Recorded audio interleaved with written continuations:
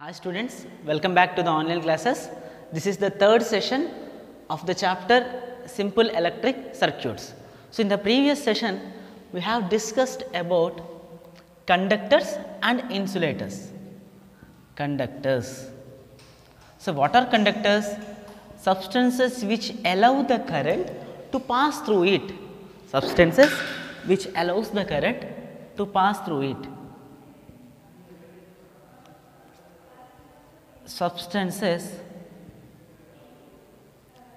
which allows the current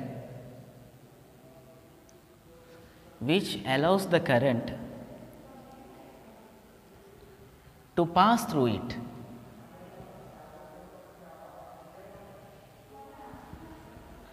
is called as conductor are called conductors. And insulators,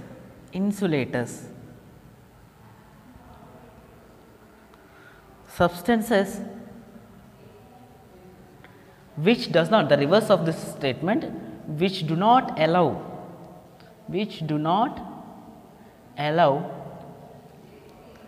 the current to pass through it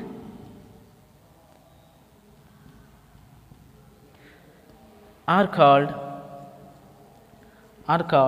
insulators.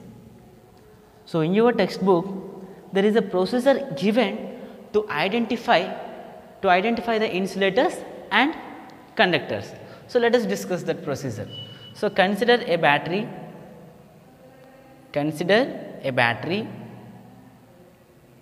So, battery is having positive end and negative end and connect the wires.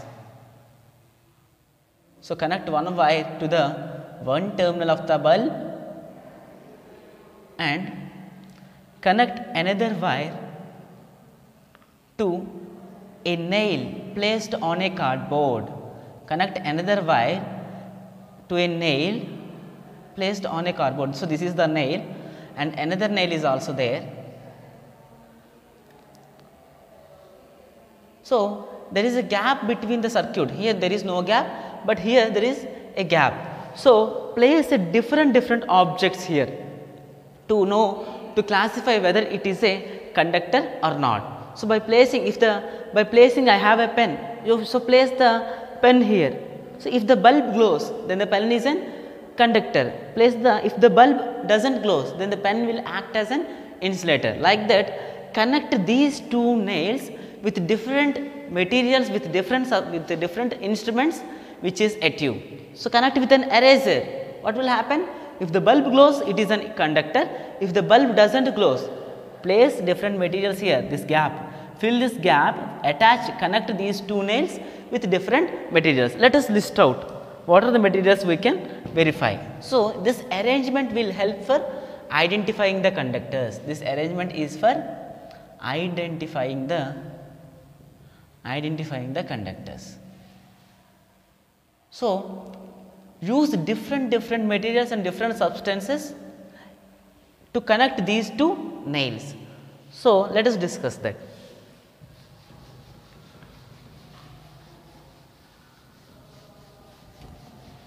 For example, connect these two nails. Substance we are using, substance or thing.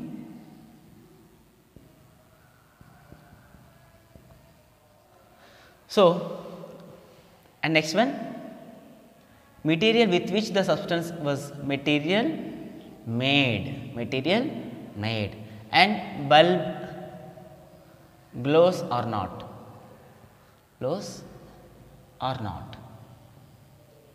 So, I have considered, initially I have considered scale, and connected these two nails with the placing like a scale like here. So, the scale is made up of plastic. So, the bulb does glows or not. So, here the bulb does not glows. No, the bulb doesn't glows. Let us consider another one. Hairpin. As usually the hairpins are mostly made up of iron. mostly made up of iron. So, the iron is a metal, iron is a metal. All the metals will allow the current, mostly the metals will conduct the current. So, the bulb glows, yes. If it is a hairpin, or if you use, let us take another one. So, eraser, eraser is a rubber material, and in this case it does not allows the current to pass through it. Let us take another one, pencil lead, pencil lead. So, pencil lead is made up of graphite. So, pencil lead is made up of graphite. So, the graphite is a very good conductor of electricity, it will conduct the electricity, it will allows the electricity. So, if you place a pencil lead, so remove the pencil lead from the and place it connecting here, then the bulb will glows. Why? Because it is made up of graphite and it is a good conductor, it is a good conductor of current, it will allows the current to pass through it. And place another piece of glass bangle, piece of glass bangle, it is made up of glass, it is made up of, that bangle is made up of glass. So, in this case the bulb does not glows. So, let us take piece of metal bangle, piece of metal bangle. So, mostly the metal bangles are made with aluminum. So, aluminum is a good conductor of electricity, the light glows. And let us take another one. You can take piece of chalk, piece of chalk. Piece of chalk is a plaster of Paris material or calcium salt, calcium. So, the chalk also, the piece of chalk also does not allows the current to pass through it. Wood is an insulator. Wood is a material, wood only? No. So, from this what are the conductors?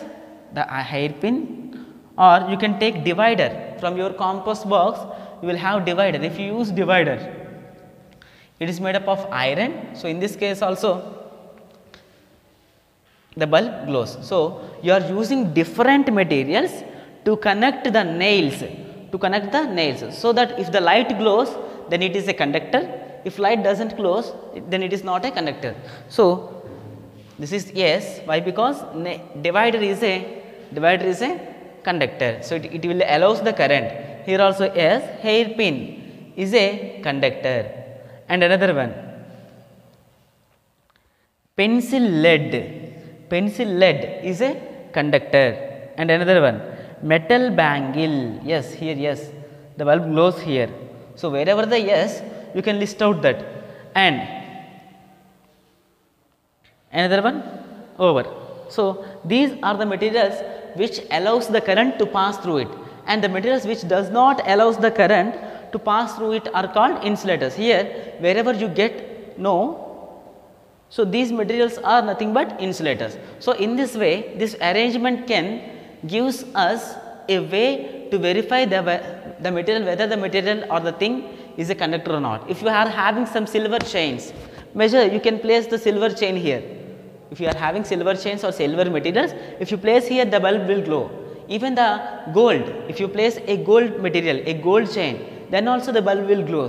So, in this way the silver, gold, iron, graphite, carbon materials, aluminum, all these will allow the current to pass through the current, those materials will allow the current. So, in that way you can list out whether the material is you can find out whether the material is a conductor or not. So, sometimes you can observe while doing some electrical works, the worker will prefer to wear rubber chappals. So, plastic footwear. So, electrician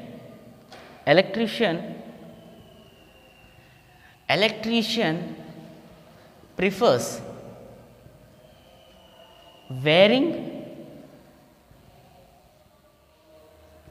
rubber footwear or plastic footwear. Why? So, in our house, similar to the terminals of the battery, here in the battery we are having two terminals, one is positive terminal and another one is negative terminal. In our house connections also, we do not have batteries, but in our house there will be two wires. There will be two wires similar to this terminal. One is live wire and another one is neutral wire. We will call one as live wire and another one as neutral wire. So, here in the case of batteries we are having two terminals, but in the case of our houses we will have two wires. This is one terminal, this is another terminal. So, here this one is called as live wire and another one is called as neutral wire, and the bulb will be connected across this. So, in such a way the house arrangements will be there, and if safety wire, a wire will be grounded. Grounded means one wire at our main connection is placed under the earth, is connected to the earth. Why? Because if there is extra current is available, if more current is available, so what happens, that extra current will goes into the ground. So, if you touch any naked wires, if you touch any current passing wires, what will happen? If you are standing with a bare foot, if you stand with a bare foot, the current will pass into the ground through you. If you wear a rubber chappals here, the current will not flow. Why? Because this rubber material has disconnected. If you place a rubber here, what will happen? Of course, these two nails are connected with rubber. This rubber doesn't allow the current to pass through it. So, in this way, the rubber chappals or rubber gloves, electricians will wear rubber footwear and rubber gloves also they will wear.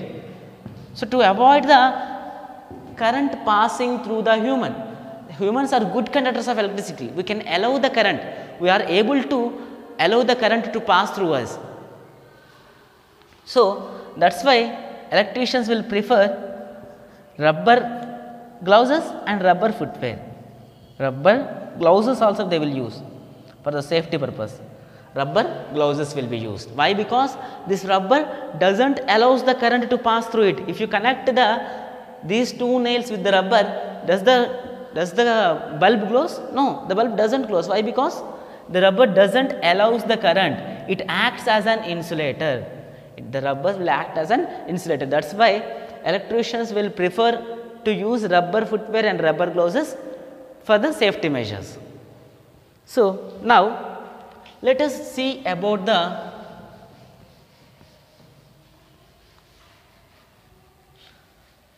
story of bulb. So, I think all of you maybe most of the people know that who invented the bulb. The story of bulb. Children, who invented the bulb? The bulb was invented by a great scientist, Thomas Alva Edison.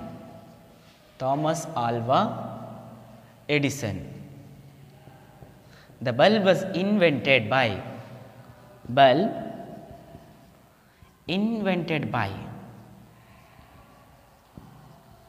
Thomas Alva Edison. Let us learn about Thomas Alva Edison. So, let us know about the story of the bulb. So, you may think that bulb is a very simple device. If you switch on the bulb, it will give light. If you switch off the light, if you switch off, the bulb will goes off. So, you may think it may be appears as a very simple gadget. So, you do not think that is a very great invention, but it is a so many scientists throughout the world, so many scientists are tried to invent the bulb. So, they have tried, but only among that so many scientists, only one scientist was succeeded in inventing the bulb. Who is that the bulb, the person, the man who invented the bulb is Thomas Alva Edison.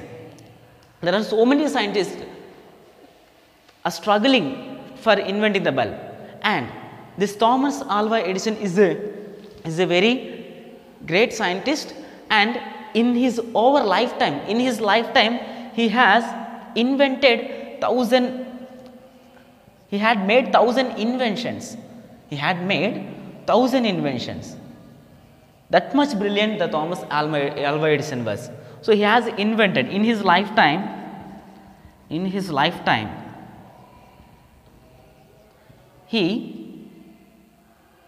made 1,000 inventions. In his lifetime he made 1,000 inventions. So that much intellectual is Thomas Alva Edison, but he has taken a very much large time in inventing the bulb. So the bulb appears to be simple, but it is a very difficult to achieve that invention. So let us see how the bulb is invented. So Thomas Alva Edison was from his childhood he was more enthusiastic. He was more enthusiastic in learning the things. He was more interested, and whatever the things he will learn, and he will perform some experiments on it. He will perform an experiment. He will understand the concept that he was learned through experiments. He was interested and enthusiastic through experiments. From his childhood only he was interested in doing experiments. So the thoughts of the Alva Edison made him to invent the bulb. So let us see, initially he passed the electricity.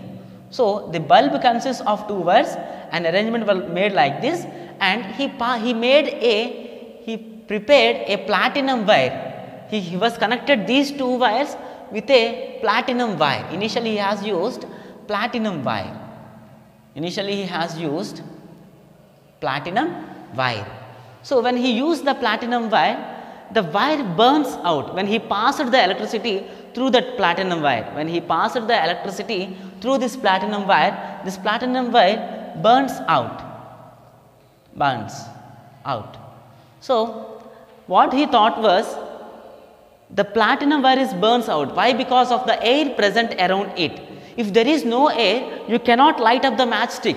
The substances cannot burn. Even the petrol also will not burn if there is no air. So that's why he was placed this particular arrangement inside a glass chamber. And removed all the air present inside it. Inside it. So initially he made the experiment without any glass chamber. So because of there is no glass chamber, what happened? This particular substance is burned. So if any substance has to burn, it requires air. If there is no air, there will be no fire at all. That's why he prepared a glass chamber and he was removed complete air in it. And after performed that experiment using the platinum wire, and the bulb lights up. So now he gets some satisfactory results. If the complete air was taken out from this glass chamber, and he repeated the experiment. So he repeated the experiment, and now the bulb is lighted up for 8 minutes. So the bulb is lighted up for 8 minutes when he was using platinum wire by removing the air in it. And later, so it is a little bit success is there. Only the bulb is working only for 8 minutes. And later he has replaced that platinum wire with a soot cotton thread.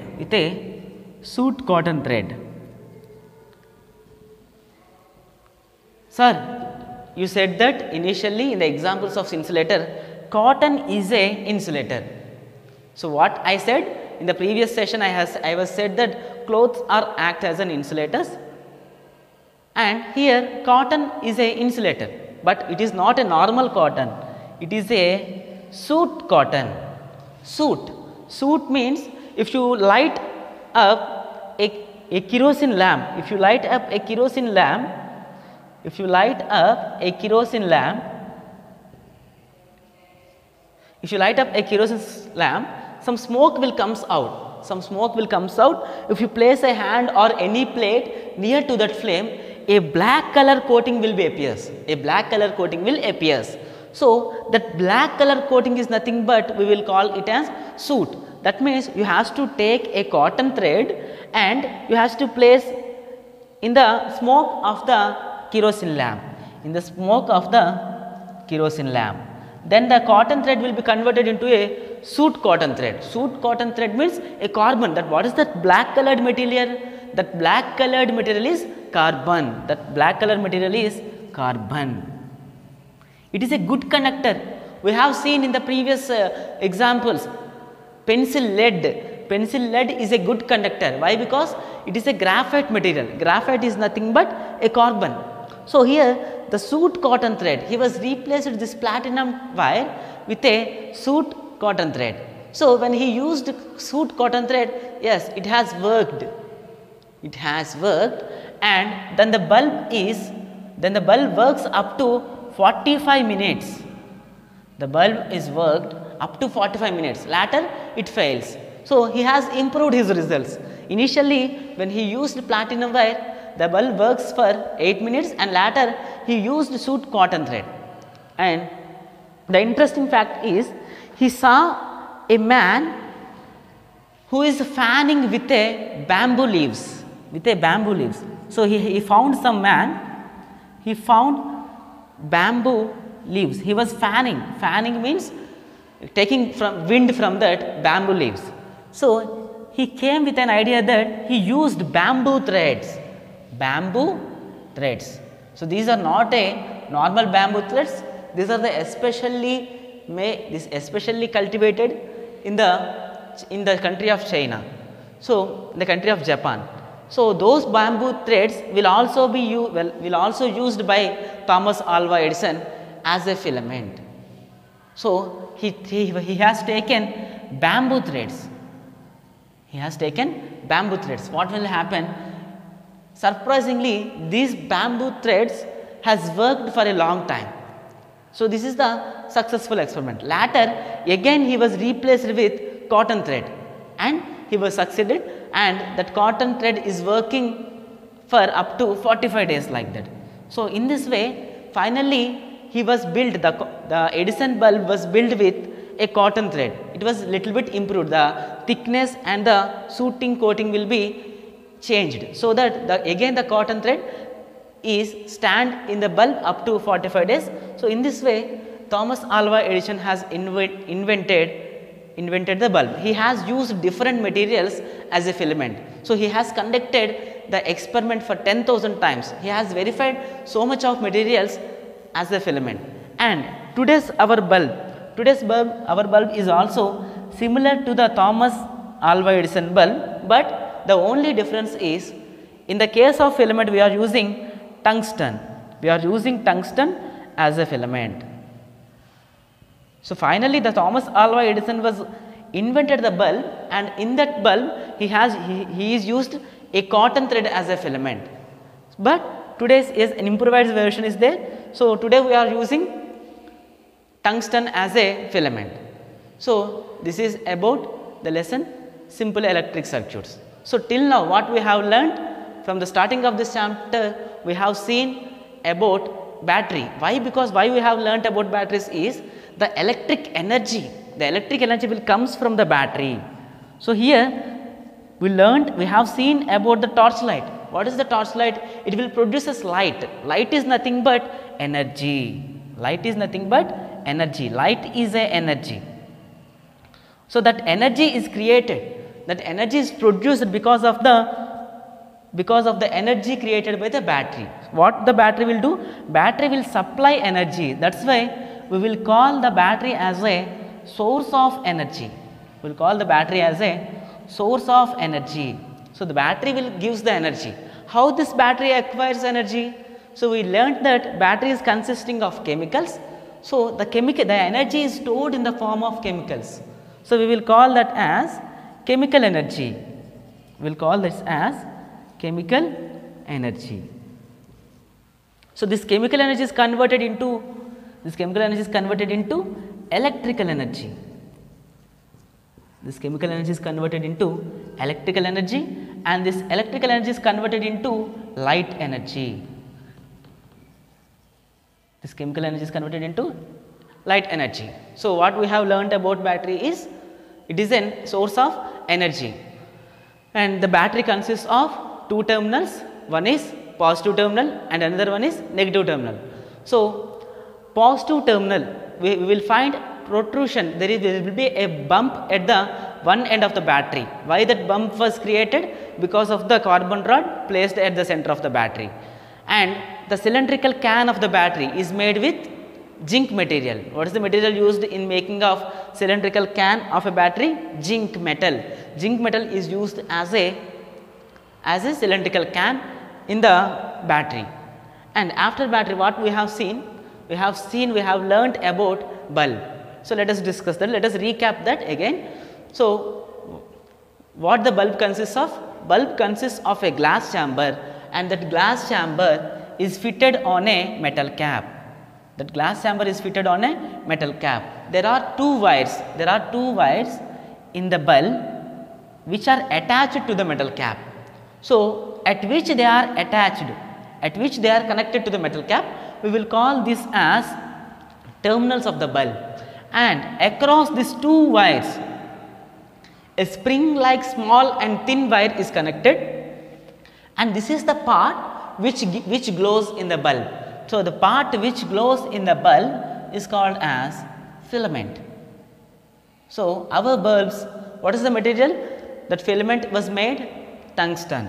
Tungsten is used as a filament. Is there any air inside this glass chamber? No. There will not be air inside this glass chamber. No air. What happens if there is air?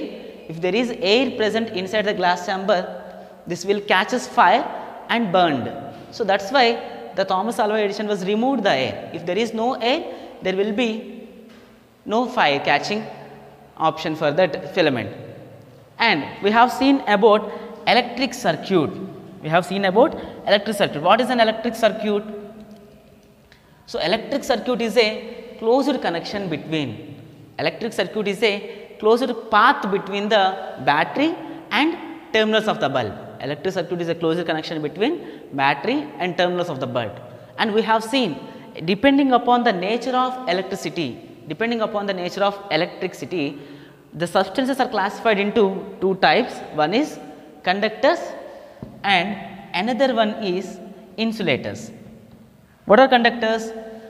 The substances which allow the current to pass through it are called conductors, and the substances which doesn't allow the current to pass through it are called insulators.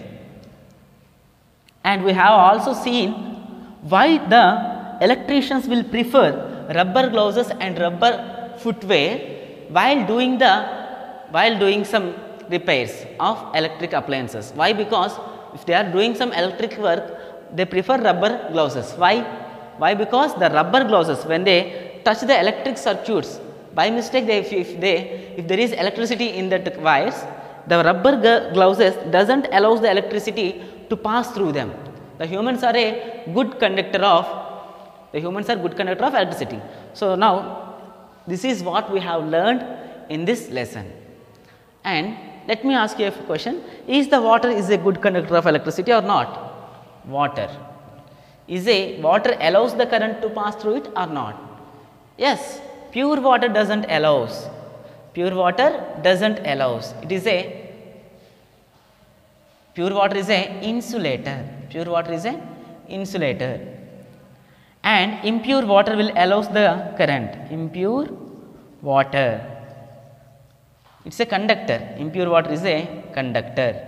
And what is the interesting fact is, if you cut a potato and make connections in it, the potato will allows the current to pass through it. So, if you connect two wires, consider a battery, and connect the one wire to the bulb and another wire is dipped in potato. This is potato, let us say cut the potato and place the wire inside it, and another wire is connected inside this potato. So, what was the interesting thing is this potato will also allows the current to pass through it. So, in this way the substances around us will be classified as insulators and conductors. So, with this the lesson simple electric circuit is completed. Thank you.